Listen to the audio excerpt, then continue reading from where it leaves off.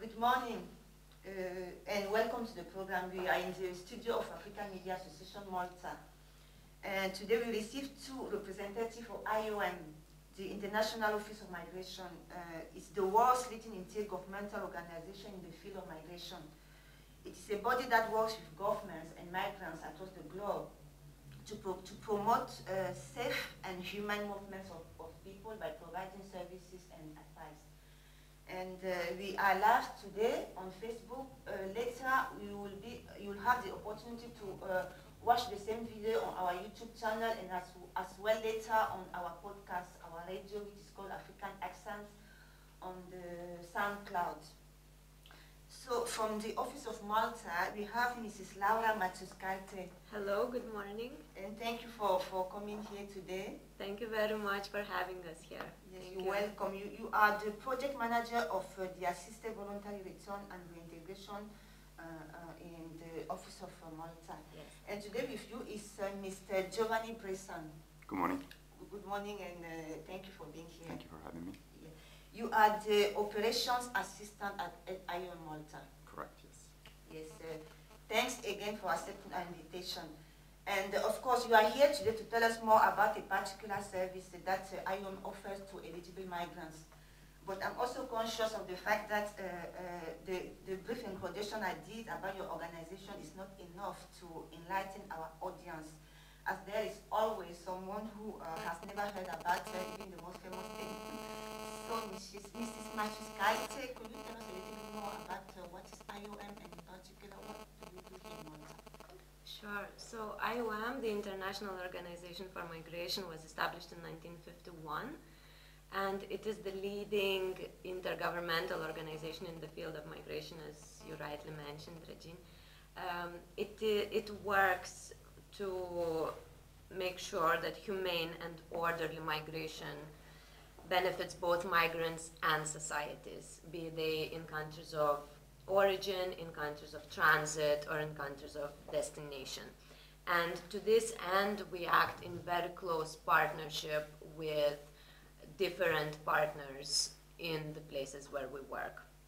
It is a global organization. We have over 450 offices around the world, and we work to advance understanding of migration issues, to assist in meeting the growing operational challenges of migration, to uphold the human dignity and well-being of migrants, to encourage social and economic dialogue through migration. So it's a very broad range of activities that ranges from anything like labor migration to assisted voluntary return and reintegration to other migrant assistance and protection activities, including, for instance, counter-trafficking, as well as, for instance, assistance with crisis responses. So it's a very broad range of operations. Since 2016, IOM is a related agency of the United Nations, and as I said, we closely work in partnership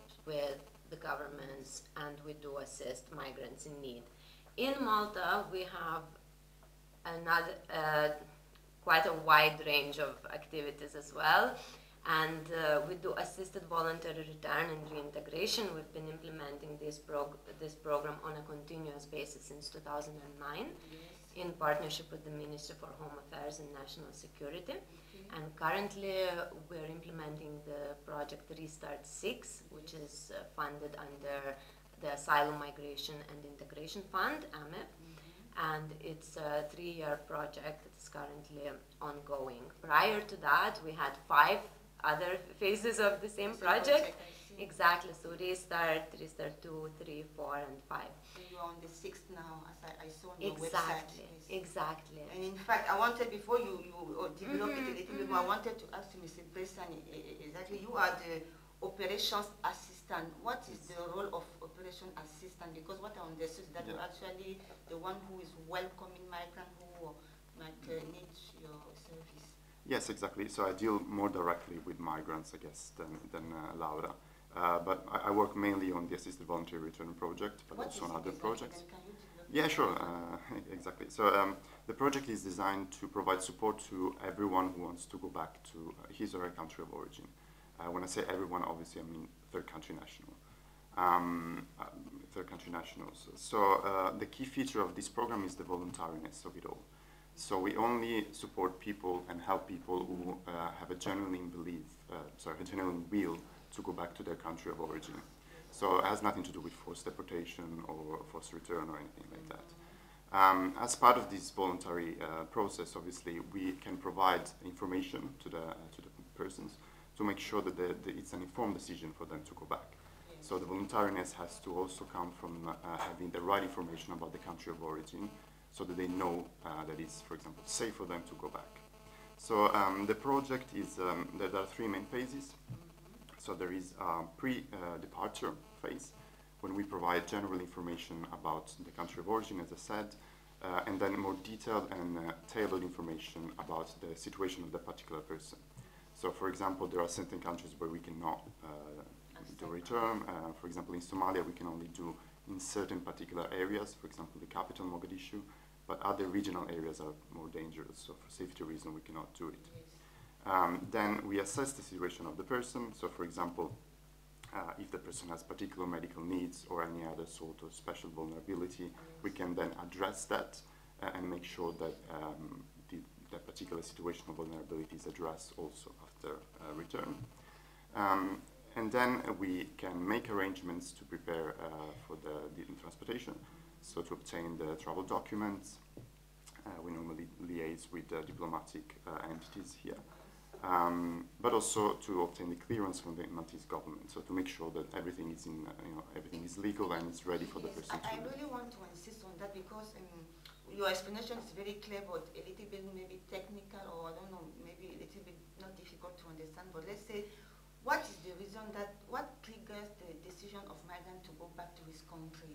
And at the moment when he decided, I'm going back, what do you do? Let's say I'm from Ghana and I want to go back to Ghana.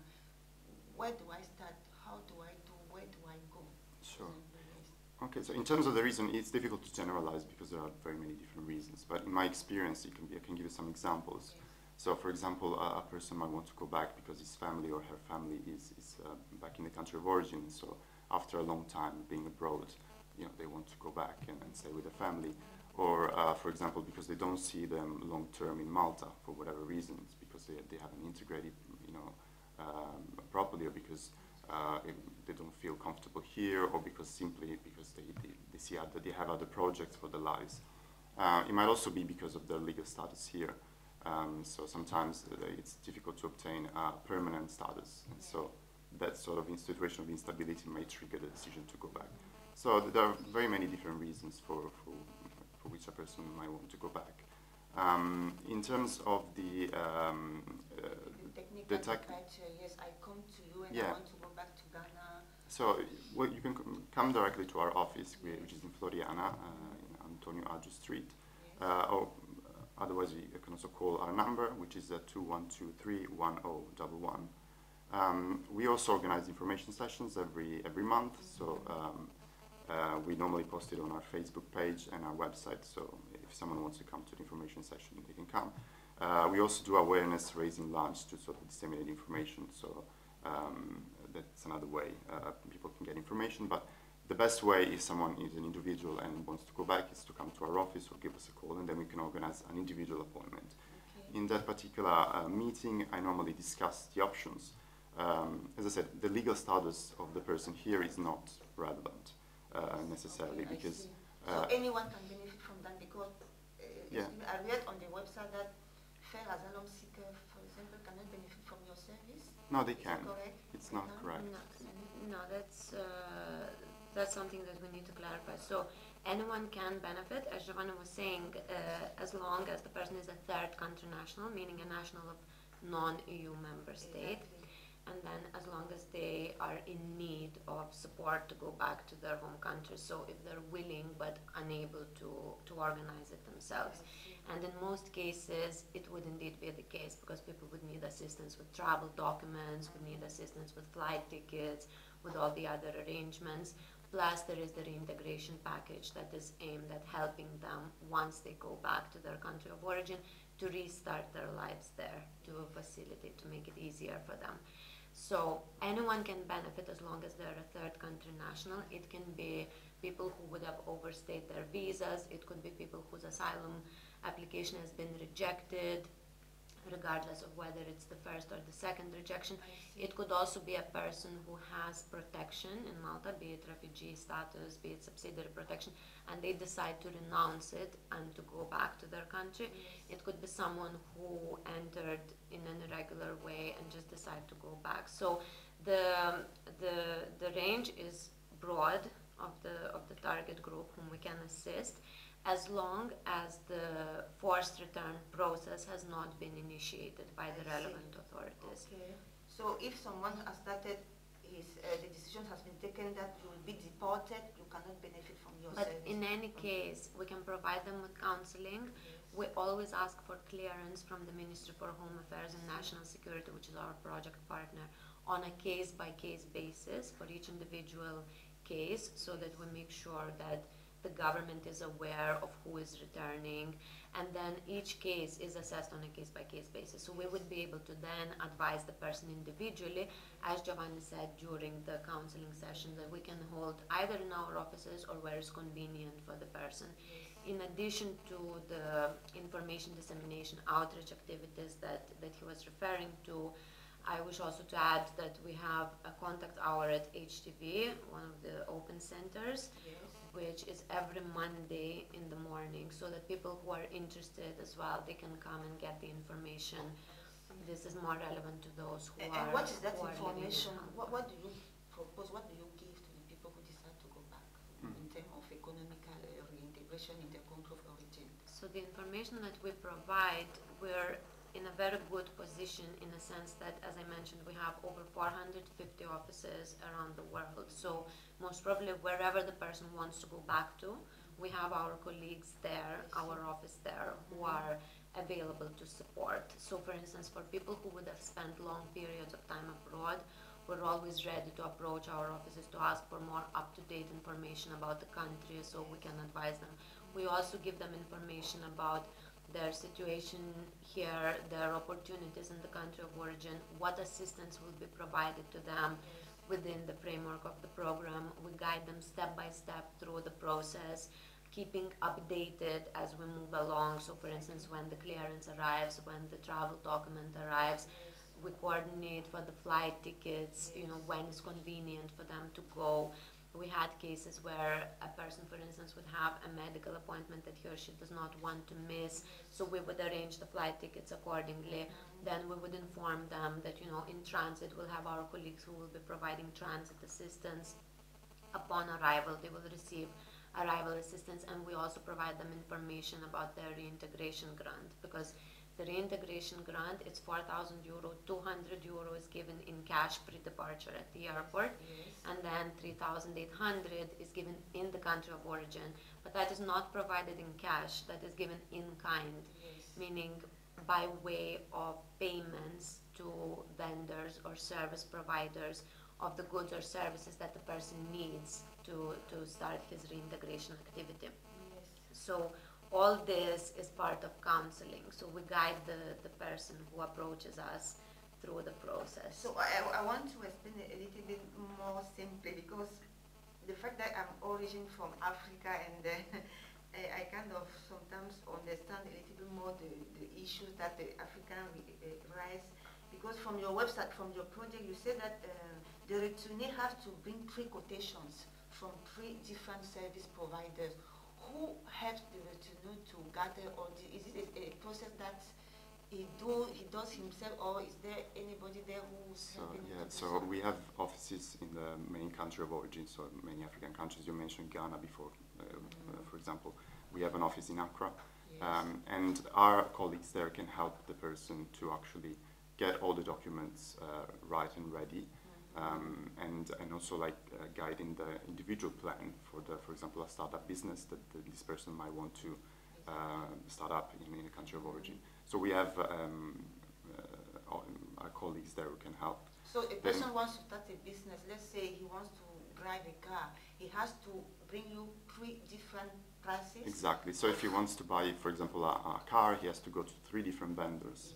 and then provide a written quotations that which has to be comparable with the other two, obviously. And then send it to our office in the country of origin, which then send it to us, and then we can verify, and then we choose the more appropriate one. So. And you do so to help the person to, because what is the reason why you ask for pre-quotations? Because I don't understand. Okay, so the reason why it's not given in cash, but it's provided in kind is that throughout the years, IOM has been implementing assisted voluntary return and reintegration projects globally since 1979. First in some European countries, then the program scope became global. And it was learned over the years that in-kind assistance contributes better to sustainability, meaning that people do not spend the money on their immediate needs, on maybe repaying some debts, or paying off weddings or funerals, heaven forbid, or spending it on something that will not give them income in the longer run. So the idea is to support them to reestablish, to restart their lives there. With the support is limited, but it helps for the better start.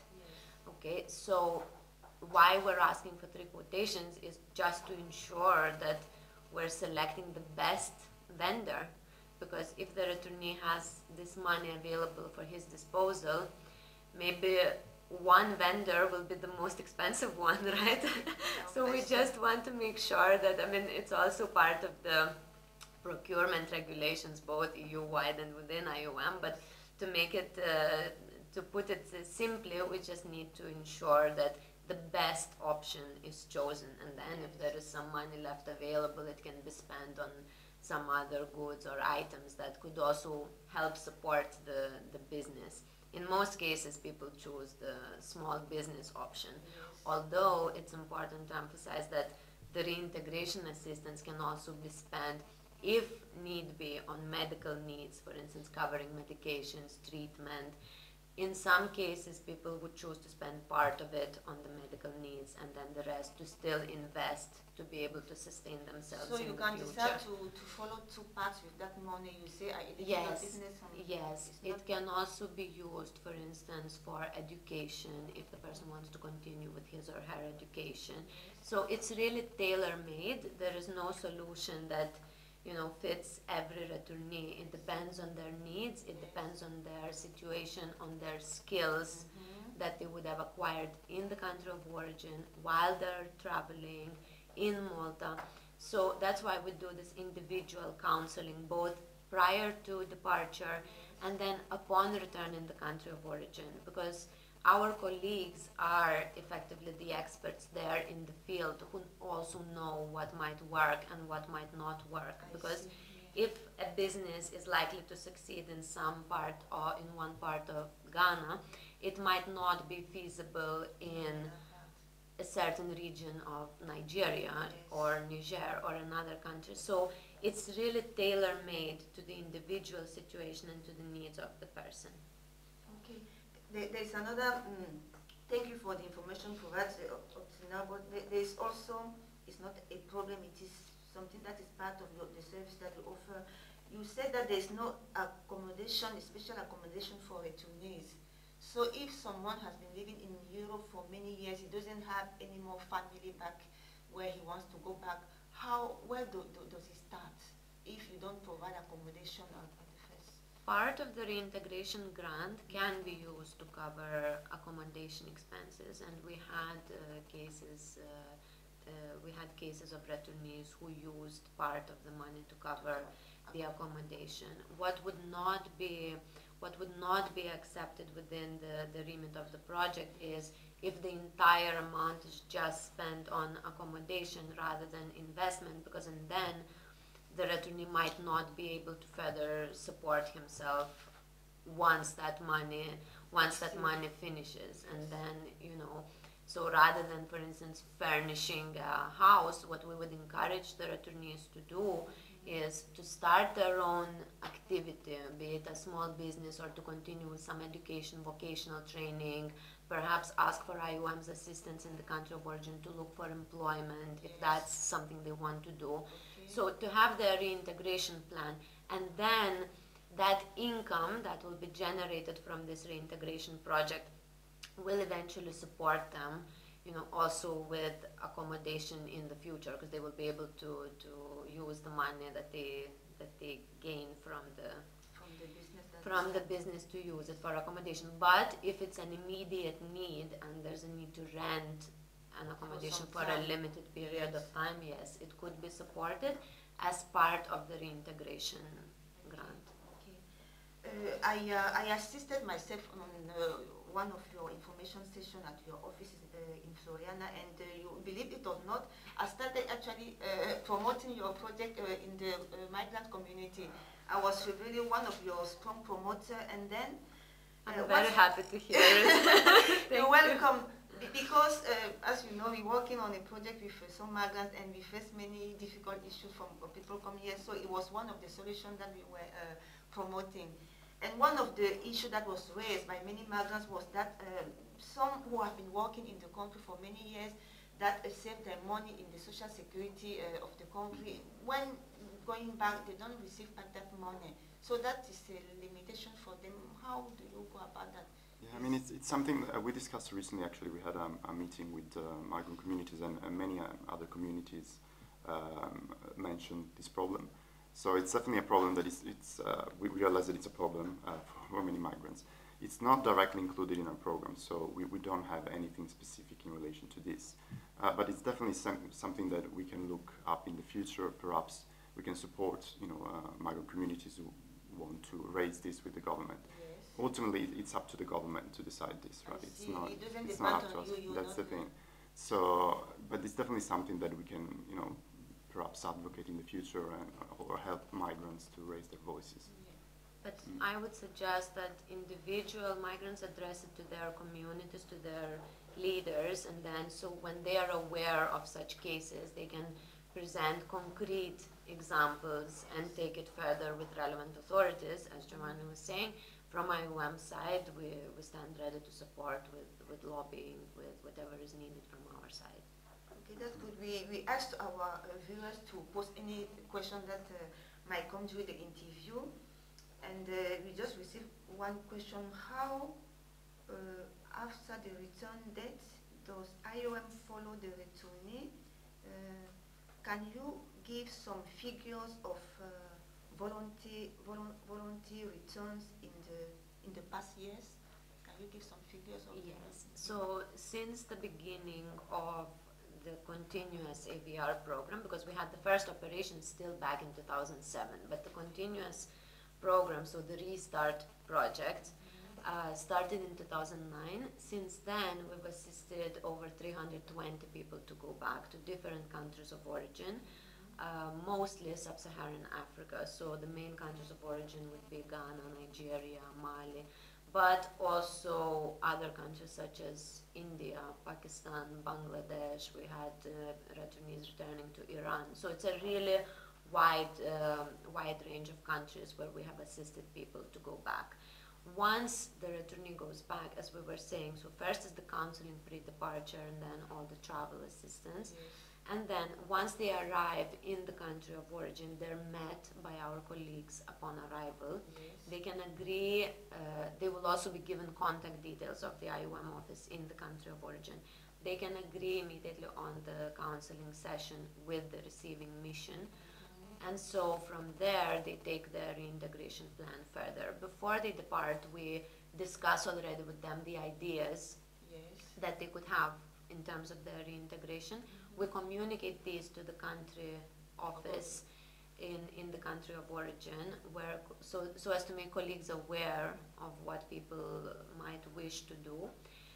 And they receive the counseling upon return, and they continue with their reintegration process already in the country of origin. So it's IOM offices there that do support them after return. In fact, the question was because I couldn't read how long after the return that does IOM follows the returnee. So it will depend on what? It depends how fast the reintegration plan is implemented.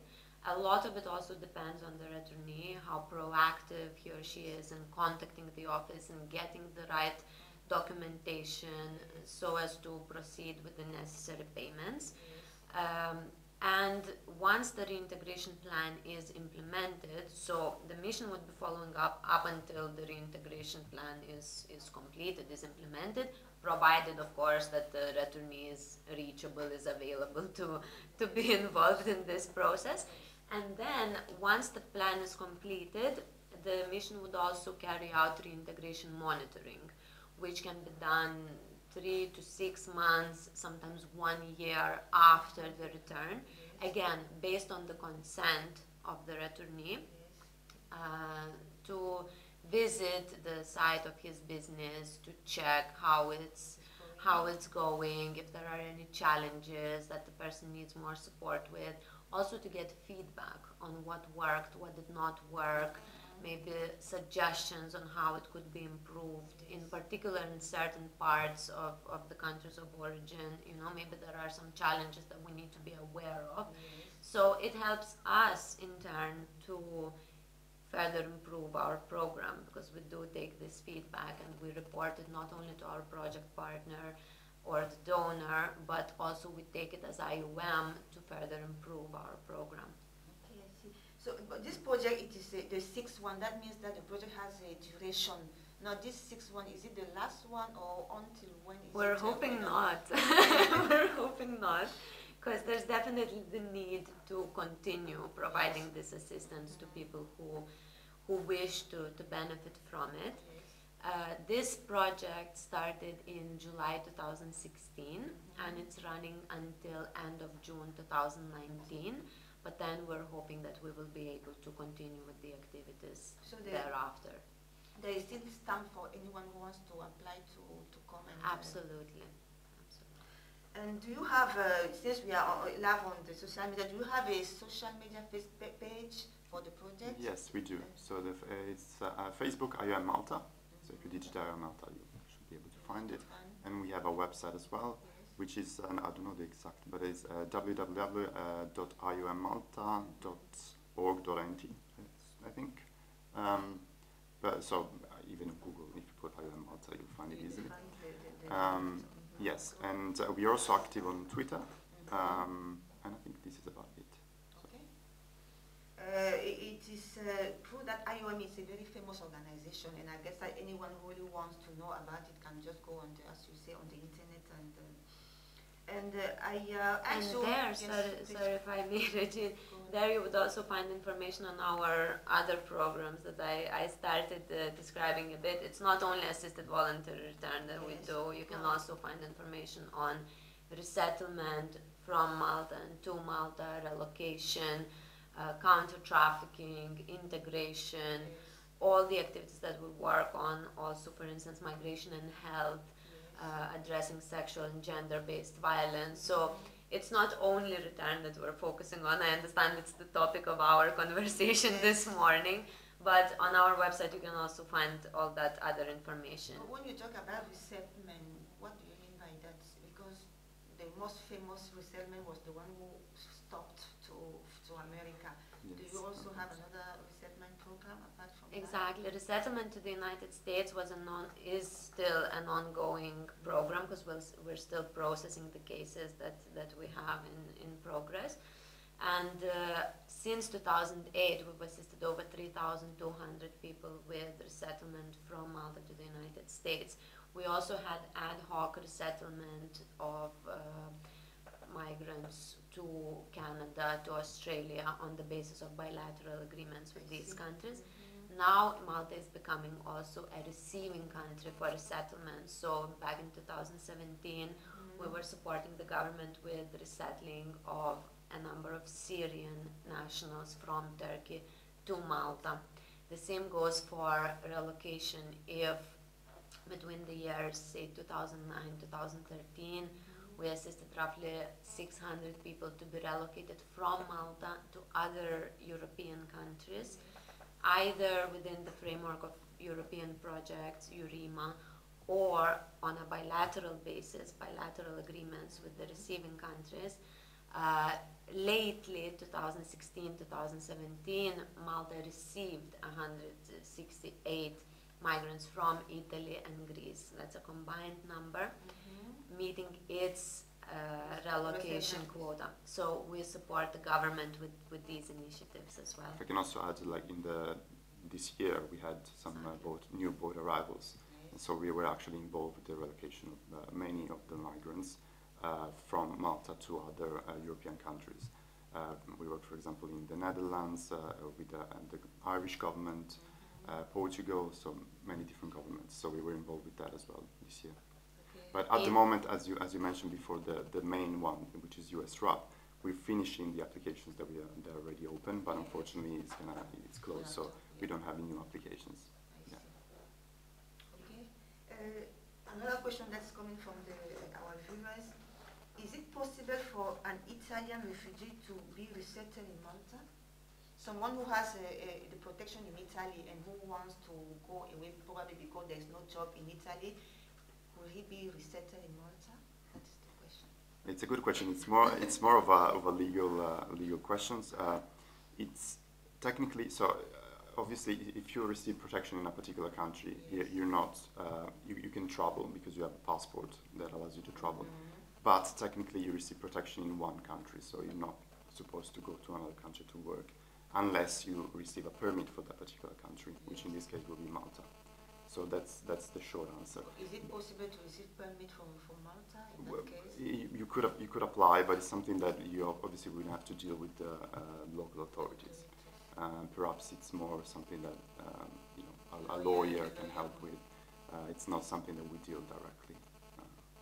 But we do have many, we encountered many actually, not many I would say, but few instances of refugees who then move to Malta and then ask for our assistance. So you also have offices in Italy, so if let's say a refugee wants to benefit from the service that you're talking about here, they can visit your office in Italy. Exactly, we do have our coordinating office for the Mediterranean is based in Rome. And we do have presence also in landing points in Italy, so IOM is present there, and people who are in Italy and have similar questions, they could also be advised to approach our colleagues there for guidance. We are almost about to close the interview because if you don't have more questions, and I think we've spoken about more or less the entire program. We know that, I'm going to summarize a little bit, it is 4,000 euros that you propose for the voluntary return. That is the money that will be used there to start a new life practically for someone who decides to go back to his country. Exactly, so as we said, it's assistance with obtaining a clearance, it's assistance with obtaining a travel document for which we cooperate with the embassies of relevant countries of origin. It's assistance with any special needs in cases of vulnerable people, be they medical cases, unaccompanied minors, other vulnerable individuals that have special needs. We take those into consideration and we address those throughout the process. Organizing the departure, purchase of flight tickets, transit assistance, arrival assistance, reintegration grant, as you rightly mentioned, 200 euro pre-departure, and then 3,800 in the country of origin, upon proof of investment, as we spoke, and then monitoring if the returnee consents to getting in touch with IOM. That is very good. So your office in Floriana, and you hold a regular information session about this project? Yes, roughly once a month.